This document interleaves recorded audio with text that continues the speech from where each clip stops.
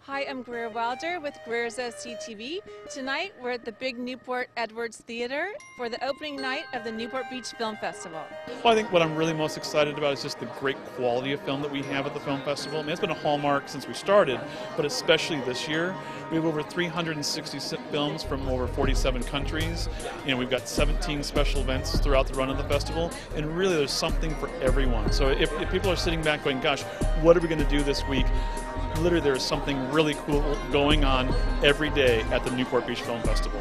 It's such a great thing to be a part of the film that's opening the festival tonight. It's really an honor to be asked to come, and we're very excited to be here. Yeah, and I think, you know, when you're doing independent film, sometimes you don't know if you're going to get acknowledged. So the fact that it was acknowledged in kind of a really big way is really, you know, it's a great really nice. feeling. Yeah. It's wonderful to be a part of all of it.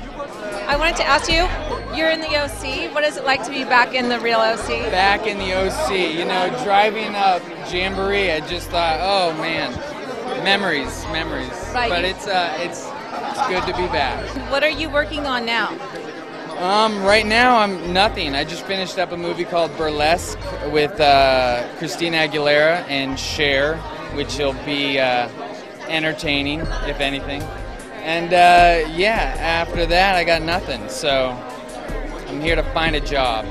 5-star day, I play a single parent who's struggling with a custody battle, and I meet someone in sort of an off-chance circumstance, and connection ensues, and it's sort of broadly based around astrology, and this one character's sort of quest of disproving that astrology doesn't really exist. And what about you? Do you believe in astrology? I mean, it's funny. It's like, do you believe in cereal? Like, I understand it exists. You know, it doesn't mean that I necessarily have to eat it. I like to find the healthiest kind, the one that works for me. But on a broad scheme, probably not. Probably not. Went to high school in Huntington Beach, yeah. We lived in Chicago until junior high school. We moved out to Huntington Beach, and I went to the high school at Marina High School in Huntington Beach. So. And this is your first feature film where feature. you did it all. I don't know about Pretty doing much. it all. No, you know, really? writer-director, you know, so Right. I'm one of the producers on the project, so it was awesome. And how does it feel to be here tonight? Please pinch me if this is not real, really, because Your film was chosen. yeah, I can't believe it still.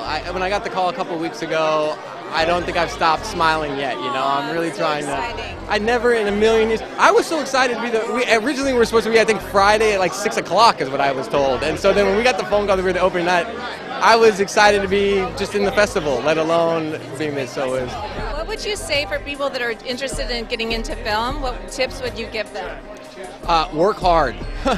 Really, that would be the hard. Tenacity has been the one thing. Literally an hour and a half ago, I was in that booth making sure the film was good while everybody was, and I had a hat on and I had my t-shirt on. I just snuck in the back, but that's the dedication I think that really it takes to make it happen. So that's a look at the world premiere of 5-Star Day, which kicks off the Newport Beach Film Festival running through April 29th. Thank you for watching Greer's OC-TV. See you next time.